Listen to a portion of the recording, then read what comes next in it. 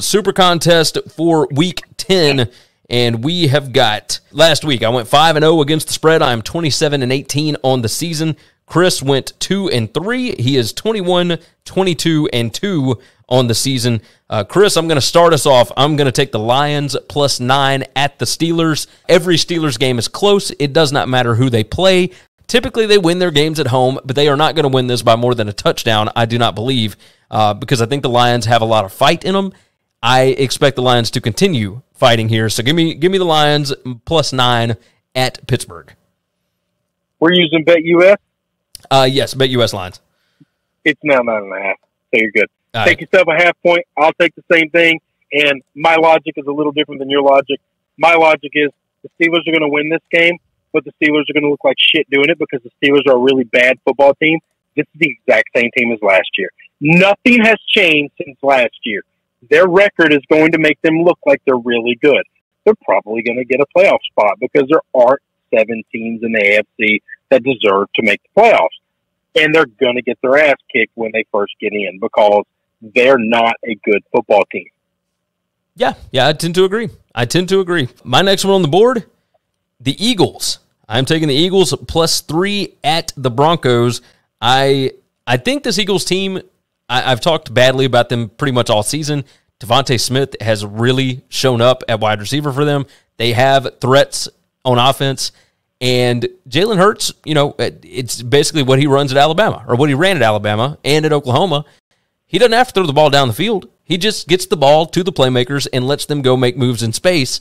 And I don't think the Eagles are that bad. I don't think that the Broncos are nearly as good as what they looked last week. So this is them regressing back to the means. I'm going to take the Eagles +3 at Denver.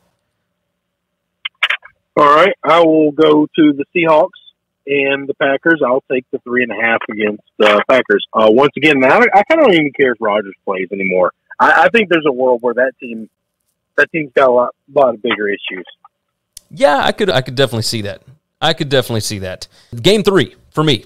I'm going to take the Tampa Bay Bucs on the road -10 against the Washington football team. Washington's defense, I kept expecting all season for them to show up and do something different, and they haven't. This is not a very good defense, and I think that Tom Brady and that bunch are going to eat them alive. Washington's defense is number 30 in total DVOA. I'm expecting a ton of points from Brady. He doesn't seem to ever cover in primetime anymore. It's always a close game with him, but we got him at a 1 p.m. Eastern time game on the road. Yeah, give me Tommy here. So I'll take the Bucs -10. Yeah, that's a pretty good pick. I'm going to take the Panthers +10 against the Cardinals. I know that the Panthers have not looked very good, and I know the Cardinals have been killing everybody. 10 points is a lot of points, and I just think at some point in time, I don't think the Cardinals are that great of a football team. I might be wrong. At the end of the year, they might be hoisting Lombardi, and I'm looking like an idiot. I just don't think they are. So. I can understand it. Pick 4 for me, Vikings +2.5 at the Chargers. I already talked about it. I think that the Vikings overall are the better football team. For whatever reason, the Chargers seem to play better on the road than they do at home, and I think the same thing will hold true here. The Vikings have gotten close. They're 3-5 on the season. I expect them to be able to get the W in this spot. So give me the Vikings +2.5. I'm going to take the Titans at home against the Saints -3. I just think it's too many points. It's not enough points. This Saints team is a weird team, a hard team to figure out. Titans team's fighting hard. They're playing hard.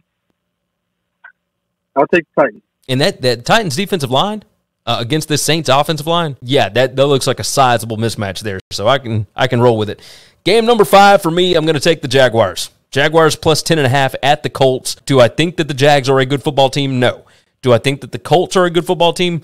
Not really. They've played really well lately, but I think that the Jags are a little bit better. They are improving. I don't think they're going to get smoked in this game.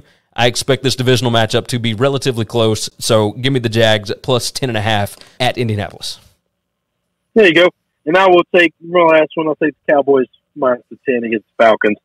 I think one of these teams is due for a big bounce back, and I think the other team is not good. They just got to win. I don't expect them to get many wins. I think they'll get blown out. I can get down with it. All right, recap right quick. Lions plus 9.5, Eagles plus 3, Bucs minus 10, Vikings plus 2.5, Jags plus 10.5 for me. And Chris has got the Lions plus 9.5, Seahawks plus 3.5, Panthers plus 10, Titans minus 3, and Cowboys minus 10. Chris, is there anything else that you would like to hit before I let you go and wrap this thing up? No, sir. I'm good, brother. Thank you. Wonderful. Take care. We'll talk to you again for the Friday show.